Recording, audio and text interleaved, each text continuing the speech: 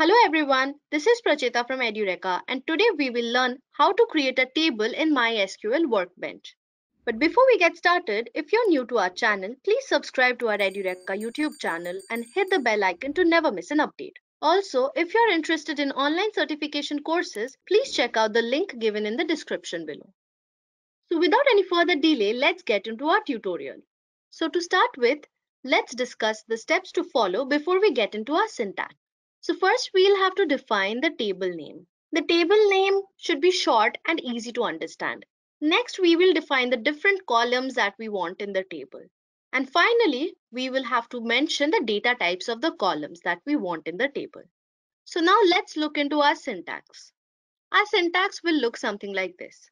So in the syntax, we can see the create table, which you can understand from the statement is the basic syntax to create the required table. We would want our table name to be short and understandable so that it's easy to write in the query.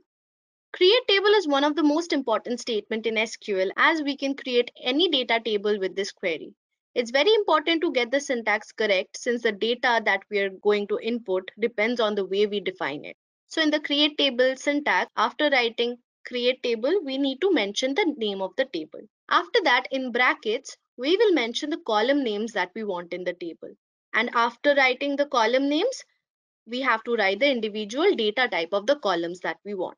And there has to be a space between the column name and the data type. So in a table, we can have multiple columns. After each column, we have to use a comma to separate the columns.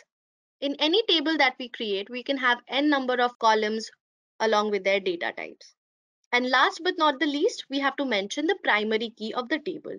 So every table will have a primary key, which is going to be unique key. So we will get to see that in our example when we start our tutorial. So without any further delay, let's get into the tutorial. Now let's check out the tutorial in MySQL Workbench.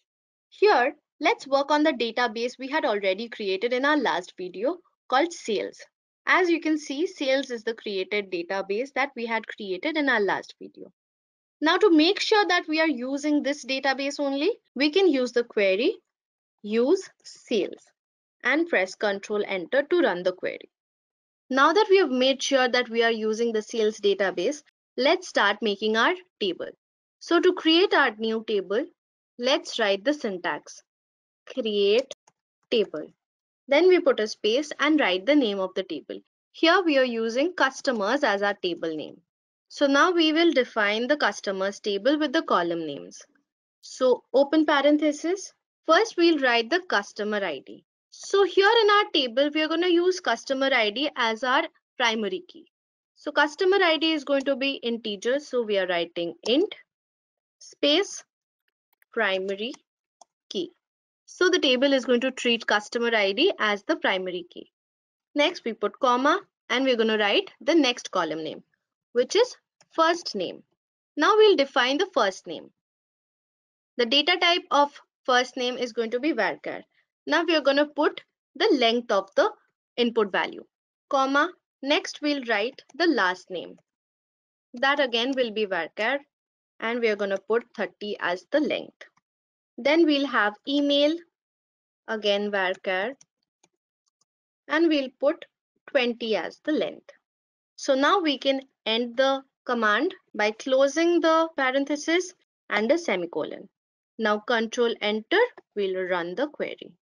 As you can see here in action output, the table has been created.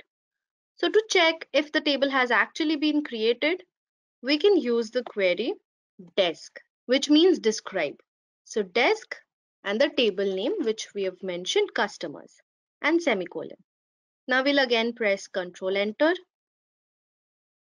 which is going to fetch us the table that we created, which has the customer ID with data type int, where it is mentioned as the primary key, then first name with data type varchar, then last name and email as we have mentioned. So that's it for this video. If you have any doubts or queries, please mention them in our comment section below and we'll again meet in our next video. Until then, happy learning. I hope you have enjoyed listening to this video. Please be kind enough to like it, and you can comment any of your doubts and queries, and we will reply them at the earliest. Do look out for more videos in our playlist and subscribe to Edureka channel to learn more. Happy learning!